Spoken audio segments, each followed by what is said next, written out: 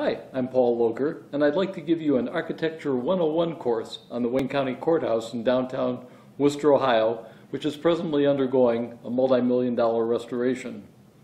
The story of the present Wayne County Courthouse, which is actually the third courthouse to occupy the same site, started in 1877 when the structure of the second courthouse built in 1833 began to fail. The county recruited the talents of nationally noted architect Thomas Boyd of Pittsburgh, Pennsylvania, and Boyd designed the building in the so-called Second Empire style, whose popularity swept through both America and Europe from about 1855 until 1885.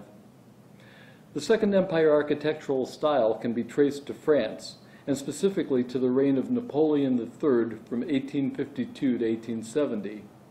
It was under his direction that Paris was completely rebuilt, with wide avenues and striking monumental buildings replacing the medieval period alleys and structures that had existed previously.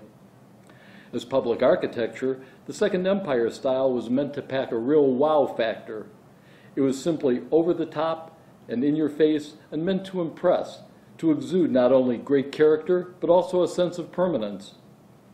At its most elaborate, the style was often described as looking akin to a wedding cake. Yet, at the peak of its popularity in the United States, the style was considered very fashionable and a contemporary statement of modernity. In short, it was the kind of architecture that you wanted to have in your town in the second half of the 19th century. And I might note here, a very close relative in appearance to the Wayne County Courthouse would be Philadelphia's City Hall. If not for a difference in the clock towers, the two buildings would be remarkably similar.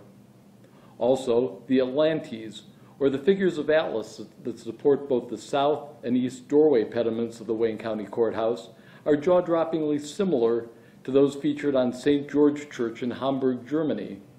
And it's increasingly thought that the Worcester figures may have actually been created by German stone carvers who were familiar with those particular statues.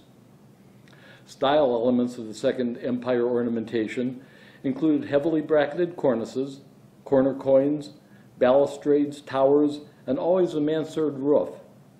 Beyond its sheer visual strength, the advantage of a mansard is the added space it offers. Behind what appears to be a roof, there is actually room for a full floor instead of just an attic. And a mansard roof in the Second Empire style was always topped with a cast or wrought iron cresting, which the Wayne County Courthouse had at the time of its creation, but which was taken down sometime around World War II. In my opinion, for whatever that's worth, it would be an extremely serious mistake, almost a crime against architecture, for the county commissioners not to include the restoration of the courthouse's iron cresting within the scope of the current project. Samples of the original cresting exist and can be readily recast, although admittedly it wouldn't be cheap to do. My feeling is that in order to maintain the integrity of the courthouse's architectural style, some way absolutely has to be found to fund the replication and installation of the iron cresting that originally existed on the building. I think that as a county trying to restore the structure that is our greatest landmark and architectural calling card, it is incumbent upon us that we find a way to facilitate this. Not to reincorporate this critical element of the courthouse's architectural pedigree will hugely diminish its appeal and visual impact.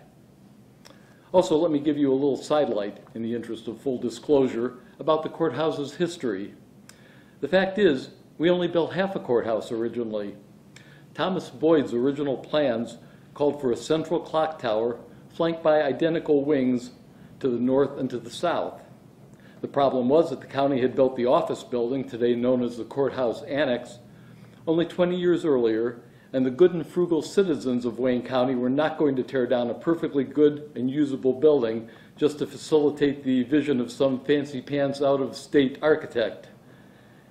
And so the result was that the courthouse we enjoy today is only half of Mr. Boyd's originally planned project. Oh, and by the way, the original price tag to build the Wayne County Courthouse? A scandalously extravagant $75,000. Been a pretty good investment all these years, huh? Done.